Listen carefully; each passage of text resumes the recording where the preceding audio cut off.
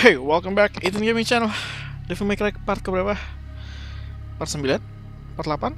Gak tau deh. Di sini kita udah mission 9, jadi buat kalian yang masih penasaran untuk cerita Devil May Cry selanjutnya, 10 orang yang nonton video sebelumnya. Let's go. Dia itu siapa sebenarnya?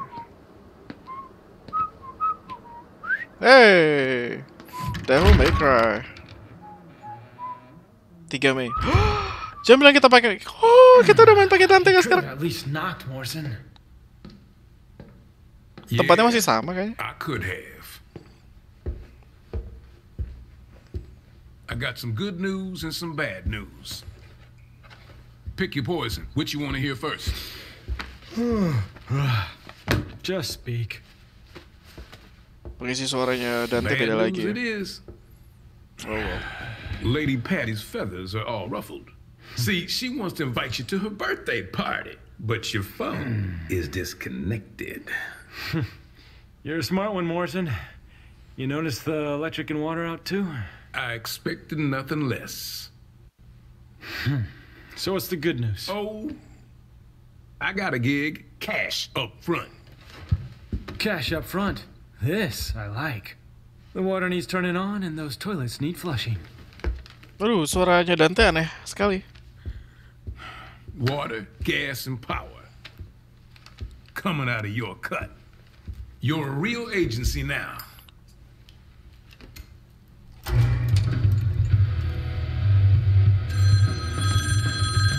Ditendang. Oh, udah gak ditendang lagi kayak Devil May Cry 3. Devil May Cry. Dante, do you have any idea how many times I've tried to call? Like a zillion. Oh my god, tonight's my birthday party. Yeah. Itu di foto di bawah di mejanya itu apa? Mamanya Dante.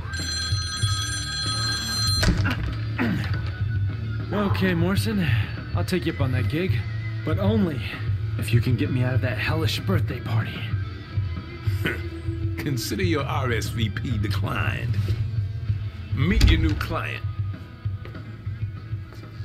Listen up. I'm gonna find Lady and Trish. Bring him in on this. What? Come on, you don't think I can handle this gig on my own? It's a big job.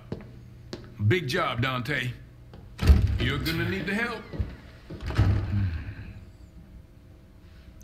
Kaosnya Dante biasa banget. So, Yang gue komentarin what's your malah kaosnya Dante. I have no name. I am but 2 days old. Just kidding. You can call me V. okay, V. Why don't you tell me everything about this job? A powerful Kurang demon is songong about jadi to resurrect, Devil May Cry. and we need your help, Dante. Now that's a familiar tune. Do you have any idea how many times I've heard that exact same line? This is special. Special. Okay. So what's so special about this one? This demon is your reason. Your reason for fighting. This demon got a name? Sparta. Virgil. Dari mulutnya V itu kayak ngomong Virgil bukan sih? Oke, sekarang kita pakai Dante kah berarti? Bukan? 15 Juni balik lagi. Gua kira kita udah pakai Dante, ternyata bukan. Itu cuma kayak nunjukin kalau misalnya ternyata sebelum ketemu Nero, V udah ketemu Dante duluan. What the hell? Oh well. Shoot. Did you find it? Well, I don't know what I found, but I think I saw some demons dancing. Well, then I guess we keep going. Gua udah lupa gimana cara main di V Devil's gimana. Sword Sparta is nearby. Oh ya, kita masih jadi Devil's Sword Sparta. Oke. Sumpah gue lupa. Gimana cara mainin V? Well, It's coming from the Clyphot's root. Oh, sesuatu di belakang? Nope. Oke. Let's go. Hai.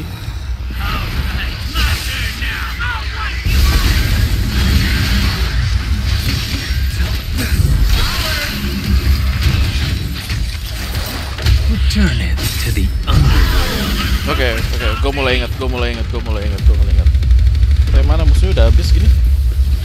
Mengecewakan. Ya baru mulai. Oke, di sini harusnya ada musuh.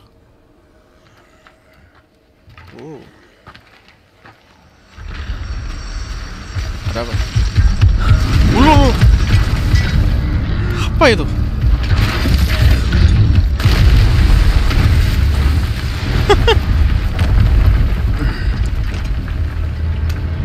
Kita lawan itu. Wow. Oke.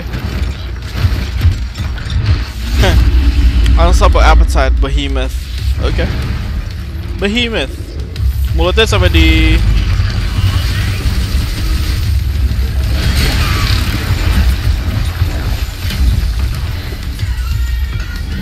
Aduh, bisa nggak ya?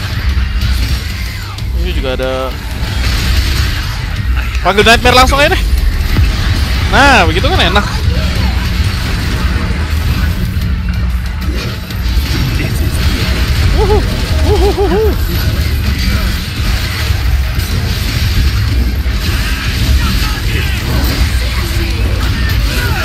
Krak.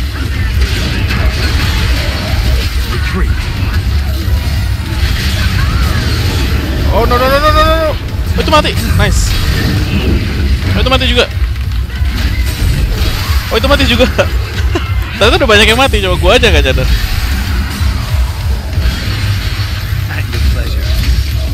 Oke. Tuh kan, kalau pakai V tuh dapetin S kayak gampang banget gitu loh. Padahal gua nggak terlalu merencanakan comment listnya sama sekali gitu. Kalau Niro kayak gua bener-bener harus bener-bener apa? Habis gerakan ini gua ngambil gerakan ini, gua gerakan ini.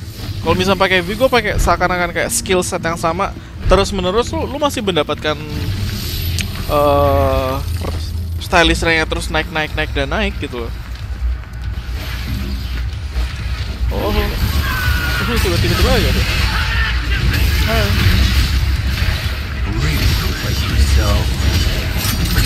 Oh shit.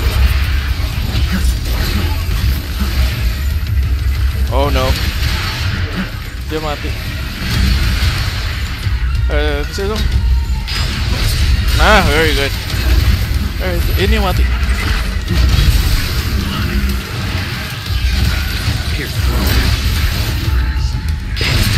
Oke.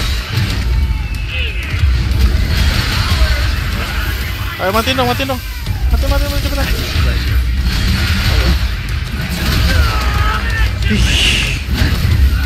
Bukan itu yang mau gue serang.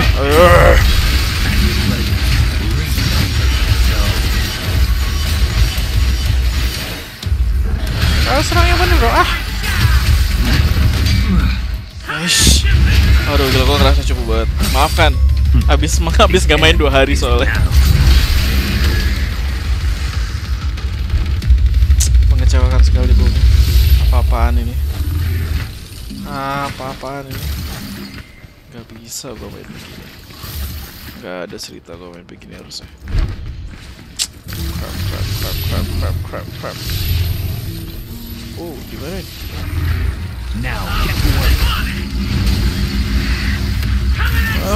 Shadow mana?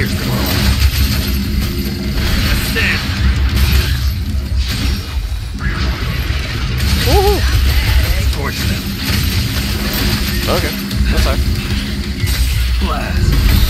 Gue lupa, sumpah gue lupa skill-skillnya. Oh ya.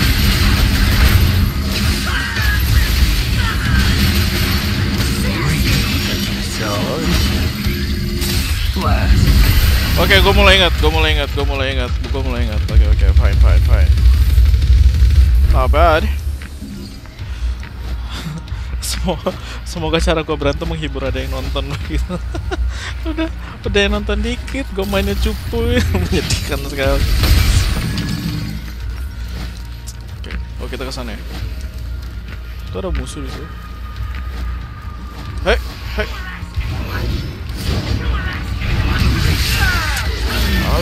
Move.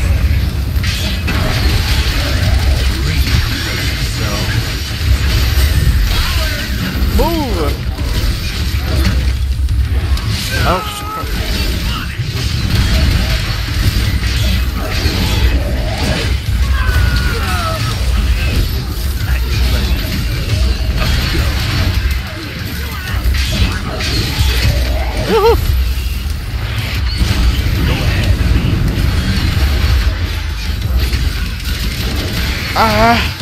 Gue ngerasa nggak teratur sama banget gitu loh pakai dia. Gue bener-bener benci banget pakai V, sumpah sampah banget. Ayolah,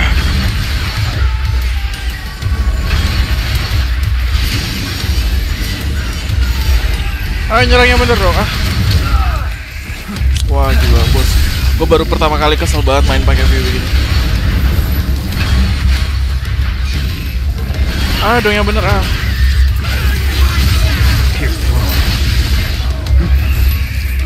dulu yang bener.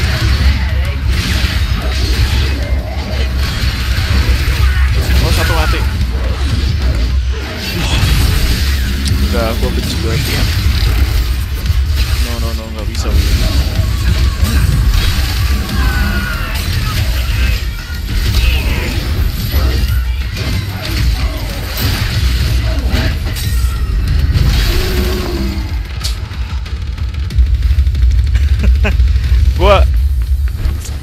Gua gak ngerti lagi deh, gua gak suka. Sangat amat gak suka. Benci banget gua. Permainan yang tidak indah, tidak stylish. Jadi cukup kecewa dengan permainan gua sendiri. Lo gimana naik ke atas kalau begitu?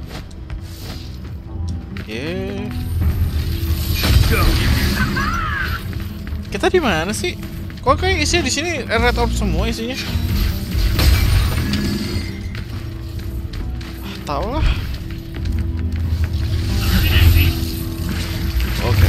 Oke. Ayo pelan-pelan. Ayo, harus main yang lebih baik. Mana ini ya?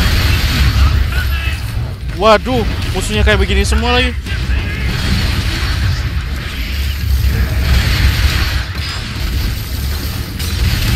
Oke. Pakai nightmare lah.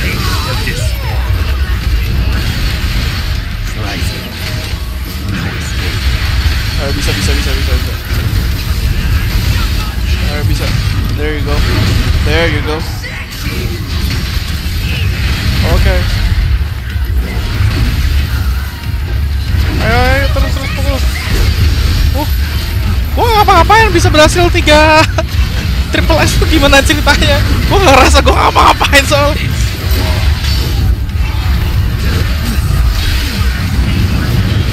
Lo.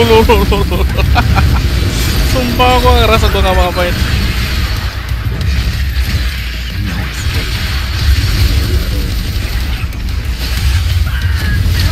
Aduh, crap. Satu down.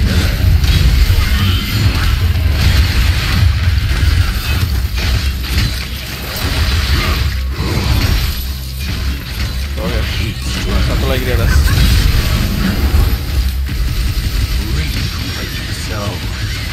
Oke. Bukan? Gampang banget kan? Dapetin triple S gue. Bisa dapetin triple S gimana caranya coba?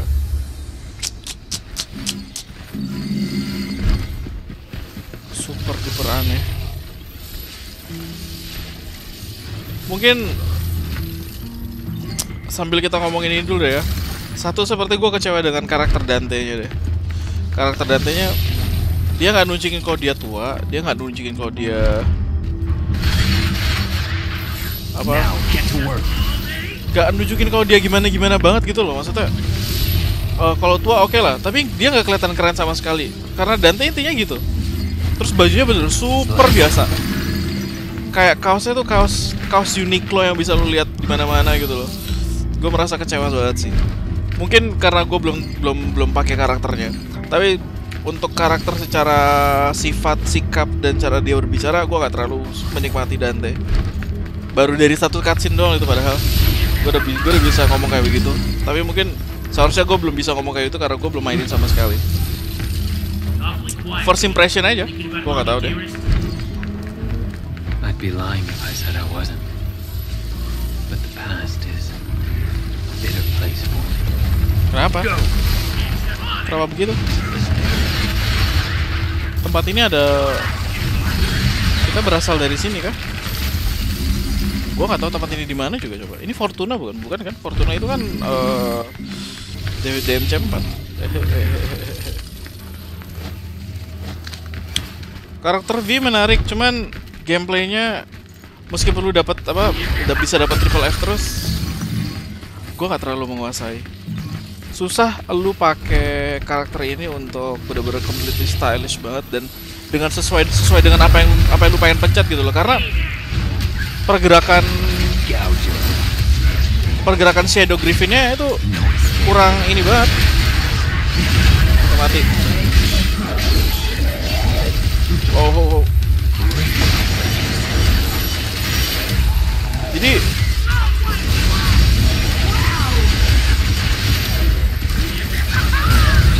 satu mati.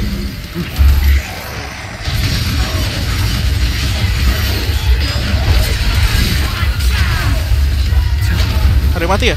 Itu dia.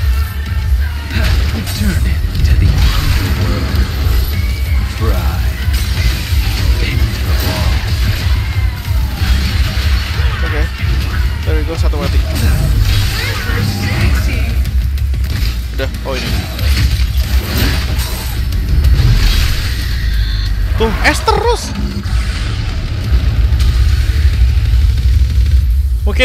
Mungkin karena mereka nyadar kalau V itu susah makainya. Makanya dibuat cepat untuk dapetin nilai S. Pendapat gua nggak tahu juga sih.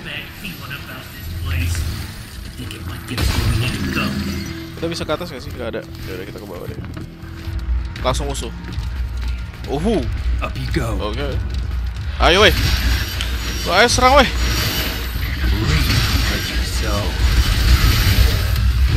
Satu mati.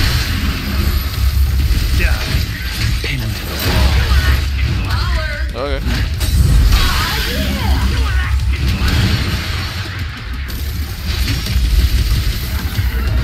Aduh.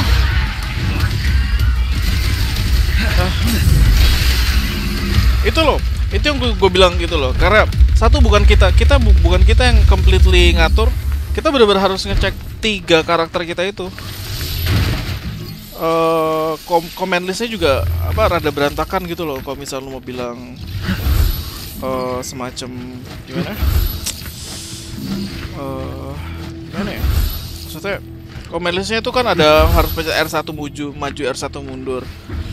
Kita biasanya orientasinya kan dari kita pemain sendiri, tapi karena kita V itu orientasinya dari 3 karakter yang berbeda, kadang yang mau kita pencet tuh gak sesuai dengan apa yang muncul gitu loh. Jadi kadang keselnya di situ.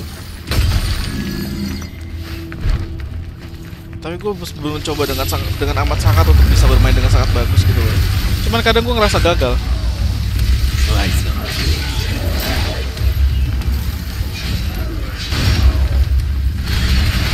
Ada musuh di gua.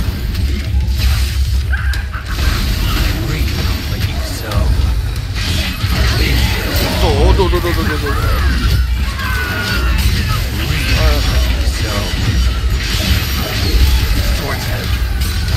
Gua pakai sniper deh.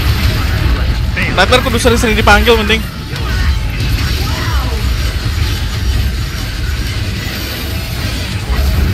Tuh kan.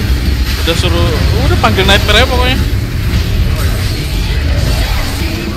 Kalau pakai nightmare langsung S kan?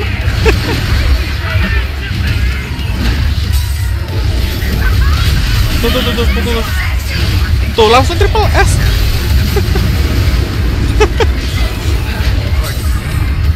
Masih ada satu lagi tuh.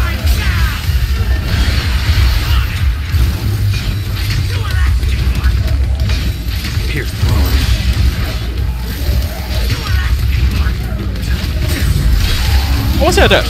Oh Behemoth. Oke. Oh.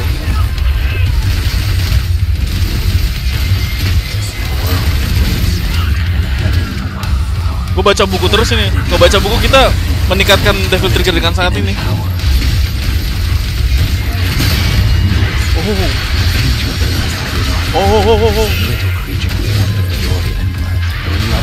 Bisa.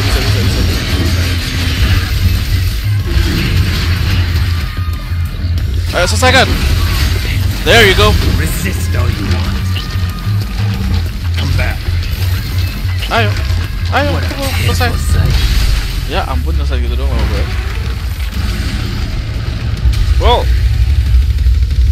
kalau mau dapet triple S, keluarin nightmare aja. Kalau misalnya musuh lagi banyak, selesai.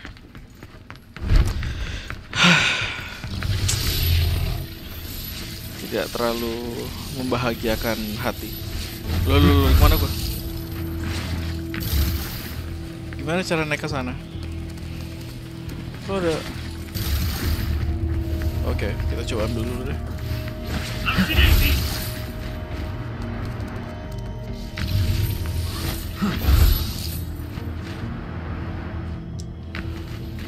Woi, sangat di sini. Nope. Terus kenapa kita kesini kalau gitu? Kalau bisa nggak bisa diambil. Tindakan-tindakan tidak patut dilakukan gitu loh. Udah fokus ke game-nya deh. Gak dapet ya udah, salah. If we had the double sword Sparta, Nero might just be able to defeat him. Oke. Tugas Via adalah nyari Devil Sword Sparta. Coba di mana? Di mana Devil Sword Sparta ya? Apa ini? Oh, gua kira cutscene. Musuh baru kah? Oh, yang ini gunting-gunting lagi ya. Aduh.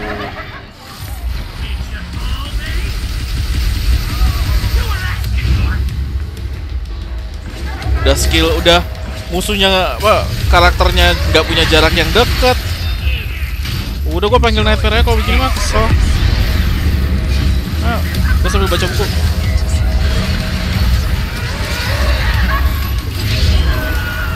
Ayo dong, cepetan.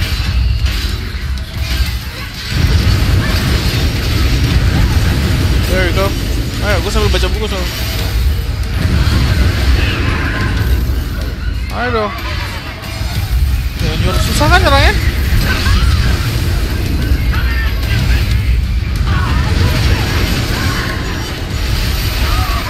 Oke, satu mati. Wah, gue bener-bener kaget banget.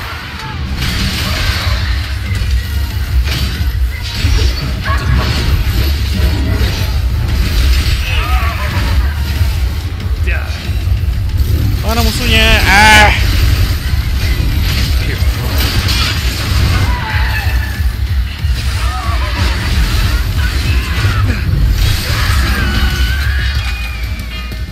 Gue bener-bener gak menikmati game apa main V sama sekali. Gue baru nyadar main begini, mainin V gue malah emosi, nggak tahu kenapa.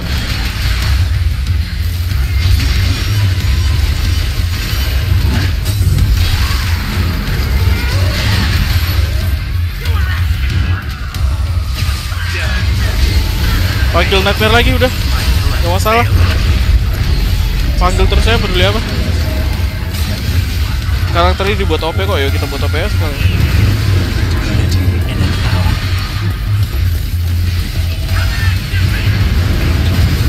Satu mati.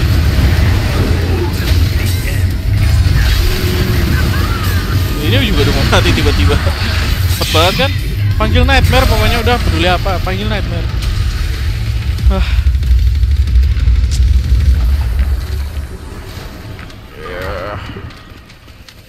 Pendapat orang beda-beda. Kalau misal lu main Devil May Cry 5 juga, mungkin lu bisa suka pakai V. Cuman kalau gua kayaknya enggak deh.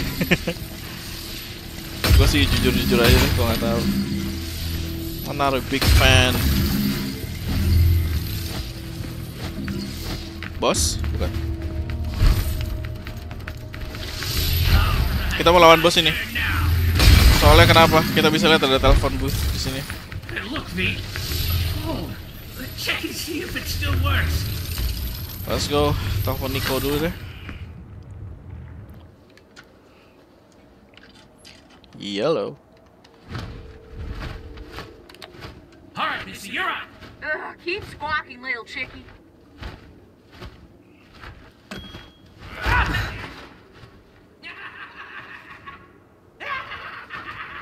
Apa dah?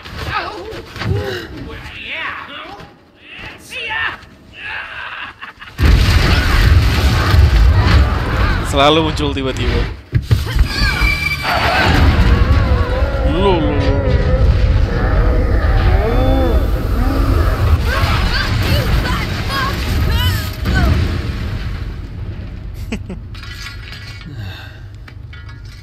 impressive. Thank you. Kita lihat dulu. There's no such thing as too prepared. Udah, nggak ada yang gua customize.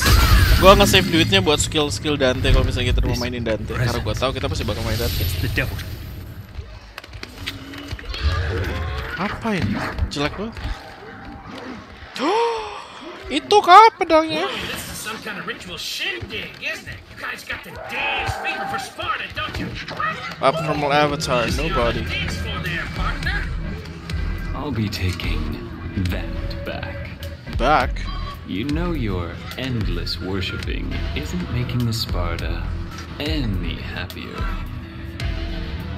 Ini bukan bos kan?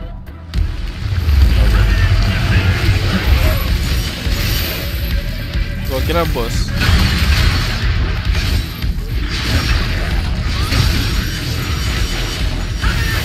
Its mask changed. Mukanya berubah-ubah terus ya? I'll be sure to watch out for that. Satu-satu dulu lawannya. At your pleasure. Satu ini coba deketin gua terus. Sabar, gua lagi sibuk ngerjain musuh lu. Oh, apa itu? Oh.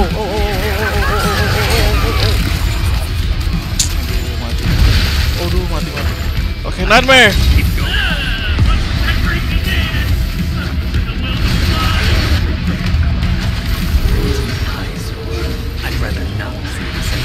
Selesai dulu deh.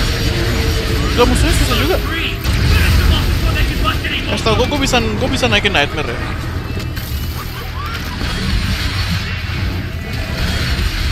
Oh shit. Go. Gouge.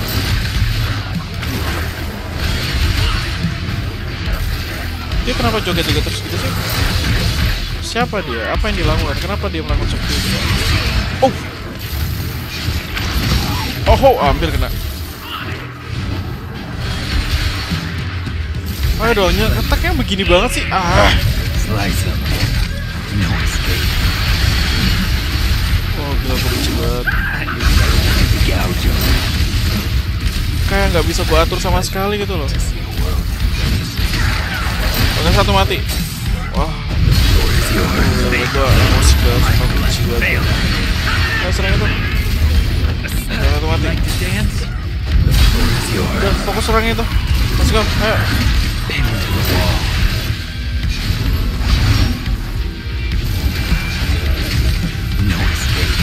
Nah, gitu, terus. Oke.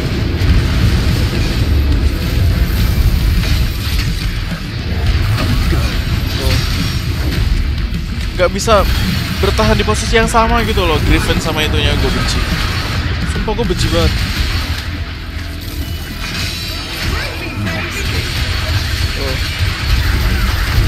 Oke. Kesel banget gue. Gak suka sama sekali. Ya gue benci V. Terus gimana mau ngambil pedang ya?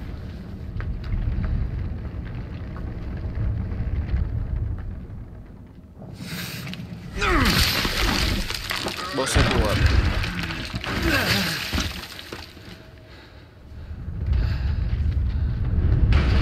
Masa ditusuk sekali gitu doang langsung hancur. Mau nyoba? Tidak realis.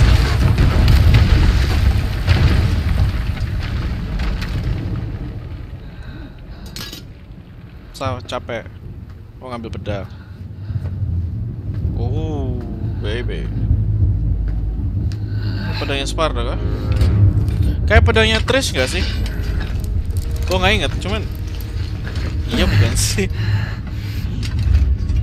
Gak kuat kan katanya. Iya gak kuat dia, kasihan. It seems this sword is still too strong for me. So close, though. So close. You got a lot of heart, kid. You really do. But you're a bit of a sissy in the strength department. Oh, hey. No offense, you know. That kid Nero. He has the strength.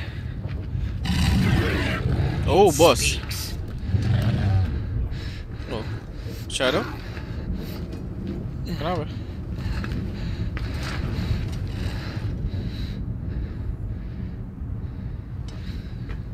Dante. Kenapa?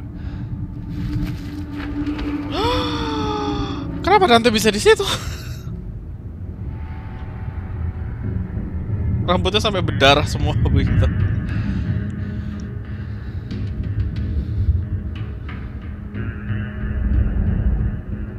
Dia duduk. Kenapa itu?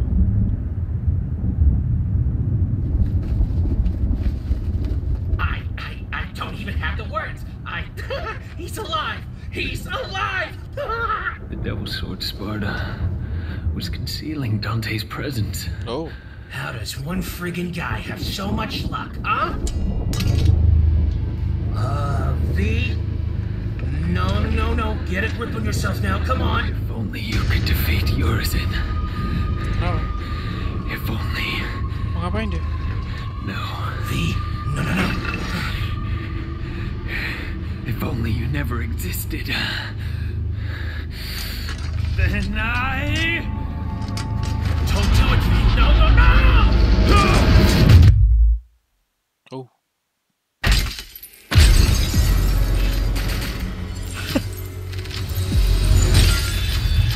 S lagi, oke lah. Tapi inti dari game ini apa? Misinya adalah fuck V. Gue gak suka banget. Tapi yaudah. So yeah, if you like this video, kalau misalnya if you don't like this video, karena gameplay gue yang aduh gila, gue benci banget pakai ini. Leave a like, dislike, whatever. Kalau misalnya mau subscribe, bisa subscribe di video untuk tiap kali bisa ketemu let's play terus. Metro Exodus udah ke edit cuman belum ke render doang, belum gue di-up, makanya belum di-upload. So yeah, I'm gonna see you guys on the next DMC5 video. Cheers.